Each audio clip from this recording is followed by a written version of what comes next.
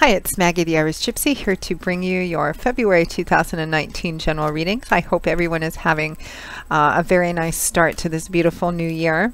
So thank you for joining us here today and welcome to any newcomers. For those of you who continue to follow my YouTube channel, my regular subscribers, thank you for that and for all the support and feedback and comments you send in. And for all of my clients out there, both regular and new, always thank you for keeping me so busy in reaching out for those personal one-on-one readings, especially during the holiday season.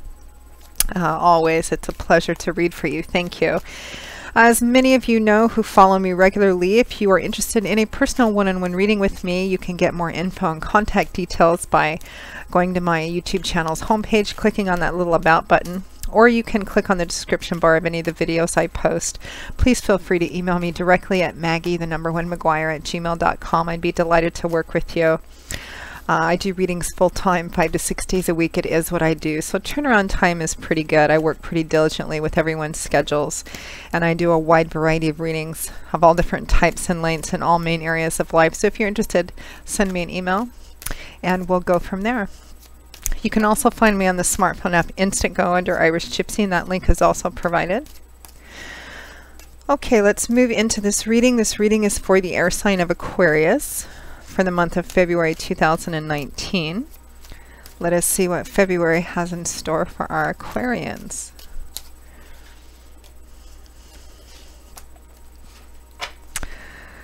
Okay, Aquarius, we begin around the first week or so.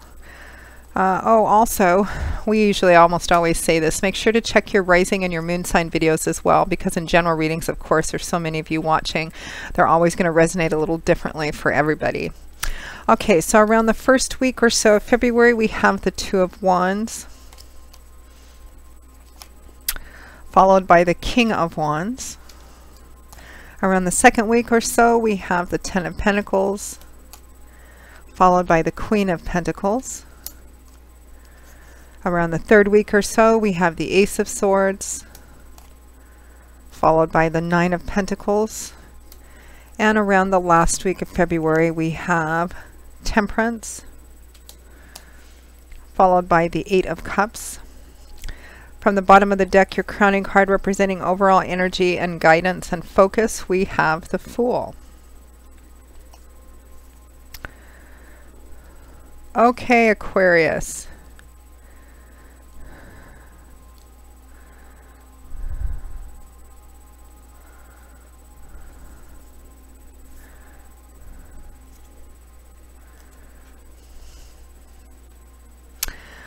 Well, your crowning card from the bottom of the deck, Aquarius, for the month of February represents the overall focus, the overall energy of the month and guidance. We have the Fool, the major arcana card of the Fool, my favorite major arcana card in the tarot. He is the first major arcana card in the tarot deck. He's at the 0. He's just starting out. All the cards after the Fool. The last major arcana card in the deck is the World. So the Fool, everything after the Fool is about the Fool's journey through life, which is our journey through life, and trials and errors and success and failures and learning and growing and evolving until we get to the end of the world where we've completed that part of the journey.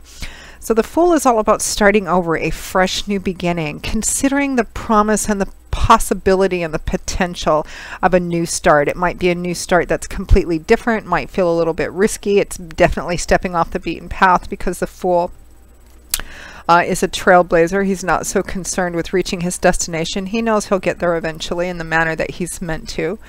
The Fool can be doing something different, doing something in a completely different way.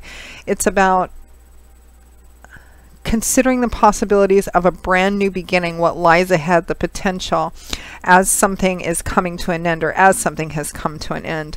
So it looks like over the month of February, Aquarius, you are definitely exploring perhaps starting over in a brand fresh new way, even though that way might feel a little bit risky or stepping off the beaten path. Some people might, I kind of get the feeling that you may be talking with some people about this or about the possibility of this, and some people might be saying, you know, are you sure this is what you want to do? You know, there's a lot of risk attached to this, or that's crazy, why would you want to do that? But it's definitely, this is the general era and general energy of February, considering a brand new beginning, which also would represent having to leave something behind as well, and trying to make up your mind as to what you want to do moving forward, which is how we begin the month with the first week or so, with the Two of Wands and the King of Wands. So the Two of Wands is a card that represents, as you can see, being at a crossroads, trying to make a decision. Do I go left? Do I go right? Do I choose this path, or do I choose or stay on this path?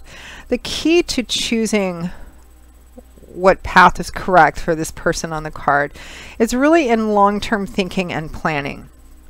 If the path, the choices in front of you are confusing you right now, perhaps because some of them may come with a lot of emotion attached to them or emotional consequences, the key to choosing, to making the right decision in the Two of Wands is looking down the road. It's about taking a step back out of the emotions of what's going on right now and going, okay, what do I really want long term? And this works for any area of your life. Some of you, this might be in the relationship area or marriage area of your life. For some of you, it might be in job, work, and career. It might be on your spiritual path. Do I stay on the path that I'm on, or do I make a different decision? So take a step back away from, just temporarily away from the emotions that might be clouding you right now, Aquarius, and look down the road long term. If this is in the relationship area of your life, look down the road long term. What kind of a relationship do you really want to be in? Can you envision yourself being in a year from now, 5 years from now, 20 years from now? Where do you want to be in the relationship area of your life? And then take a look at where you are in that area of your life right now. If the place that you're at, if the relationship that you're in doesn't fit what you really want to have long term, ask yourself, can I make changes? Is there anything that I can do in staying in this current situation that will propel us down the road towards this ultimate goal? And if not, then you need to make a decision to do something different or live in acceptance with what you have right now. The same with job, work, and career. If you're trying to make up your mind whether to do something different, take a different job, maybe explore a different career path, take a look. You need to have a long-term goal set, or at least of the vision of what you want to have. And if where you are now doesn't match that, if it's not at least putting you on a path that is leading you closer to it, then you need to explore making some different decisions. So it's about thinking long term in order to make the right decision here. Now, what clarifies it is the King of Wands, which is going to be a little different depending on you know, there's a lot of you Aquarians watching. For some of you, this might be an actual individual. Maybe it's fire energy, it's Wand, so it could be Leo, Aries, Sagittarius, person, sun, moon, or rising showing up as a king, but it could be a female as well.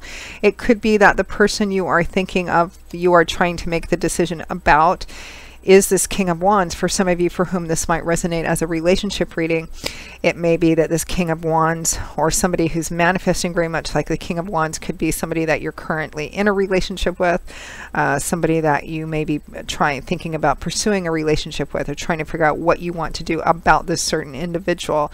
And it might be a bit difficult for you because the King of Wands could be a very magnetic, fiery, passionate individual as well. For others of you for whom this might not be in the nature of a relationship reading, it might be more it might fall for you, for some of you, in job, work, and career. I feel like the King of Wands makes decisions very decisively.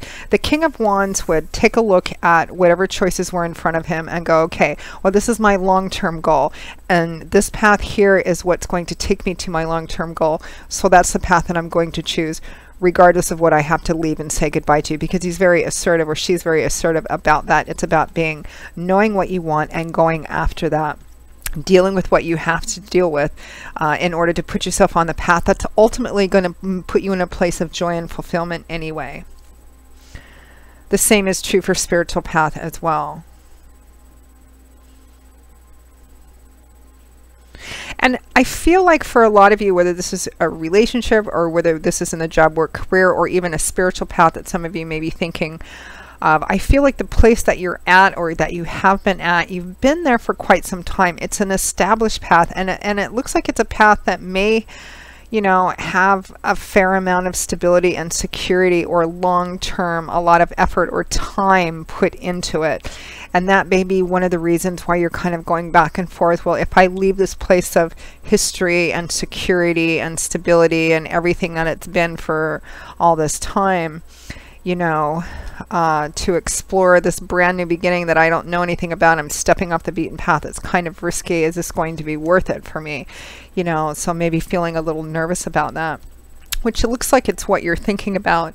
Around the second week or so, we have the Ten of Pentacles and the Queen of Pentacles, both earth energy cards here, which is what governs the suit of Pentacles. The Ten of Pentacles tends to usually represent cycles ending or a sense of culmination and fulfillment. The Ten of Pentacles used to be referred to as the inheritance card. What does inheritance really mean? Inheritance means something that you get, a present sense of abundance and that gives you stability and security. But it comes from the long, slow accumulation of what went into building it up. There's a strong connection with family to this card too, and home. It could be family money, family business, family estate. You know, a lot of work and effort and time and money or whatever went into building up this sense of abundance to where it is now. There's a lot behind it, a lot that went into it.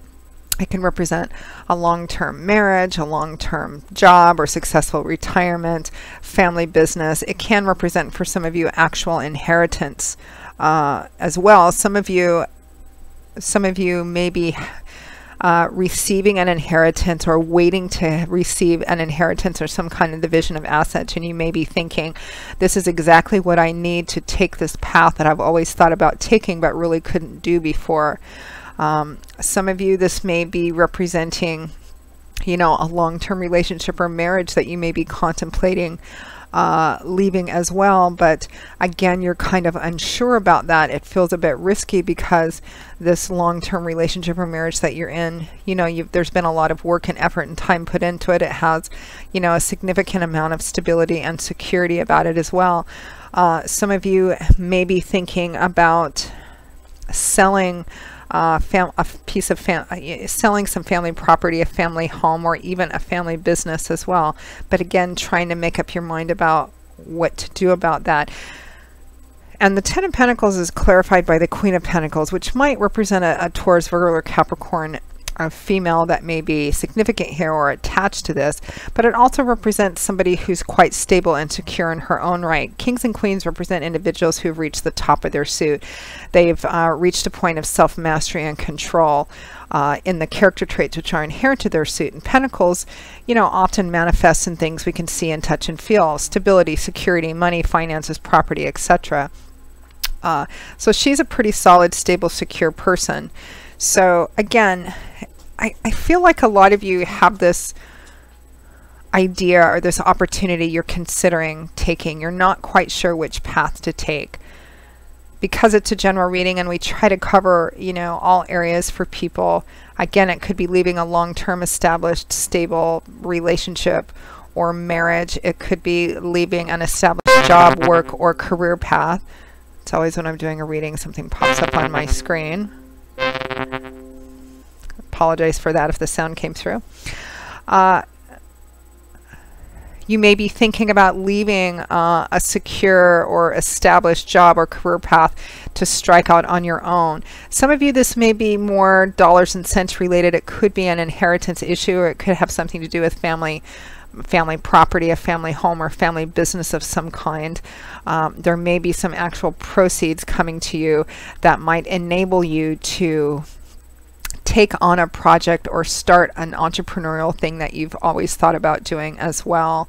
There's this sense of leaving something established behind in order to branch out on your own and get a sense of your own and get your own sense of independence and self-sufficiency and self-empowerment, getting some new ideas, some new information, and having a new perspective on how to do that. which is what the energy of the third week of February with the Ace of Swords and the Nine of Pentacles. So aces represent the number one, so they always represent a new beginning, a new start, or the potential and opportunity for that. Swords is air energy. It's about how we think, ideas, words, belief systems. This is a new idea, a new perspective, an epiphany, something coming in. It usually represents some success that comes in, seeing something as it really is, seeing something with new eyes, new perspectives. Now, and it's generally considered a card of success as well. It's because it's success that comes from, it's the opportunity to succeed at something, to be successful at something based on getting a new perspective or new information that allows you to see something in a different way, to see it for what it actually really is. Now it's kind of like the light bulb, the epiphany moment, the light bulb going off over your head. Now what clarifies the Ace of Swords is the Nine of Pentacles, which is the card of independence, self-sufficiency, self-empowerment, reaping the rewards of your hard work. Everything that she's currently enjoying, which implies a sense of luxury or comfort, stability. Nobody's handed anything to her on a silver platter. She or he has worked for everything they're currently enjoying. It's as a result of their hard work, nobody else's. It's a card about being very happy and content with who you are, being able to take care of yourself, not needing to depend on or rely on anyone else. Unless you choose to, out of a sense of want, not out of a sense of need. So independence, self-sufficiency, self-empowerment, it's often associated with independence. It doesn't necessarily mean independence in terms of leaving a relationship, but just having a sense of your own self-worth and self-value and being able to indulge in things, taking care of yourself, and the comfort and knowing that that comes from your own work and not from being dependent on somebody else. So it looks like there's new information, a new perspective on perhaps how to achieve this sense of independence, because I feel like regardless of whether this is in the personal relationship area of your life, in the spiritual path area of your life, or in the career path or job area of your life, I feel like this crossroads, what you're thinking of doing, exploring this brand new potential, this new beginning, stepping off the beaten path, maybe doing something that's a bit risky that not everybody's going to approve of, or they might not think that you're thinking straight.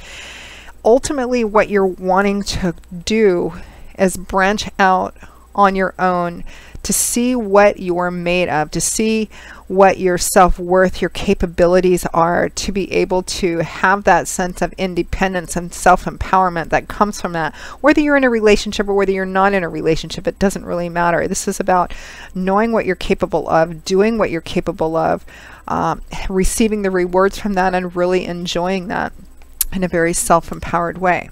Now, at or towards the end of February 2019, we have Temperance and the Eight of Cups. So temperance is about staying balanced, staying grounded, not being too spontaneous and impulsive, not letting your emotions run your mouth or make the decisions for you.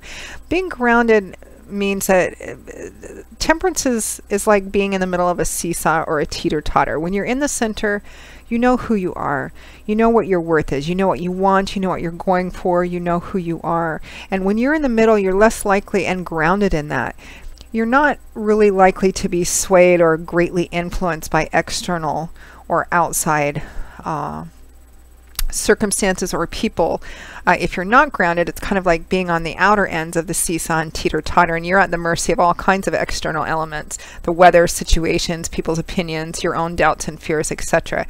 It's about being in the middle and knowing who you are, knowing who you want to be, and being very firm and grounded in that, and having a peace about that. It's about being very grounded. Now, what clarifies temperance is the Eight of Cups, which is the card of leaving, of walking away, of leaving something behind you which has run its course, or perhaps it turned out differently than what you thought. There is sometimes a sense of disappointment and disillusionment in what these tipped over cups represent, and that is why this man has made up his mind, or woman, to turn their back on what these cups represent, because it's not bringing joy or fulfillment. You may not be entirely certain about the direction you're going in or the future. You're still surveying the horizon. But look, he's dressed for travel. Hat on, cloak on, walking stick in his hand. He's surveying the horizon. He's not sure what lies ahead. Some of it looks smooth, some of it looks rocky, but he knows that what's behind him is no longer for him. So it's a card about leaving that behind to explore this brand new beginning. So it looks like, I think a lot of you Aquarians are going to be making the decision at the end of the month, or at least by the end of the month, or being very close to that, about leaving behind what may have brought some stability and security, but not this sense of independence and self-empowerment. And that, I think, ultimately is what you're wanting, and I think what a lot of you are going to be choosing, regardless of how difficult or challenging that path might bring. Let us just pull you one final advice card for the month of February, Aquarius.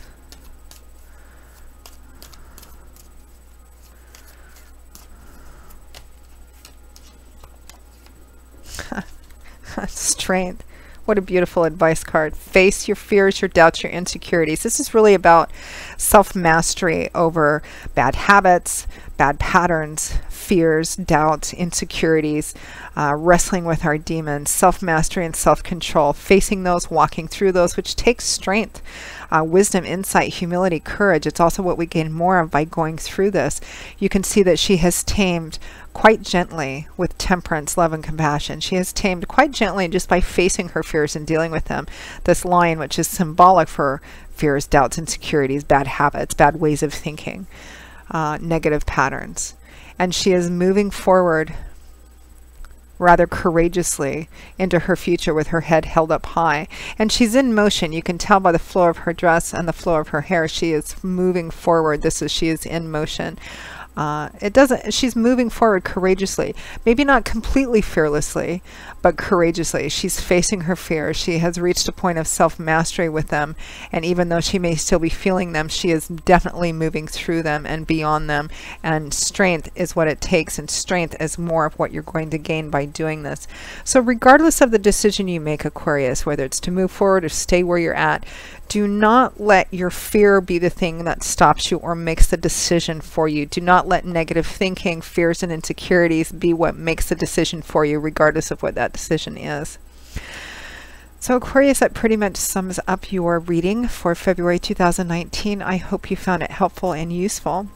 Again, if any of you would be interested in a personal one-on-one reading with me, live or recorded, please feel free to email me directly at maggie1mcguire@gmail.com. I'd be delighted to work with you.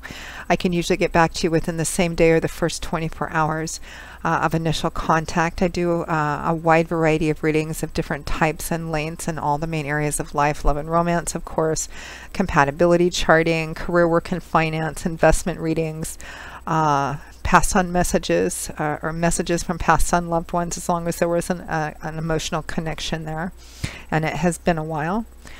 And I also do 6 and 12-month overviews, which you can do at any time during the year, but they seem to be particularly popular at the end of one year and the beginning of another. It takes a look at what's coming in all the main areas of your life over the next 6 or 12 months, depending on how far ahead you want to look. So something to consider as well. You can also find me on the smartphone app Instantgo under Irish Gypsy, and that link is also provided. And that app is really good for quick, fast questions to our quick, fast answers to some of the quick, simple questions.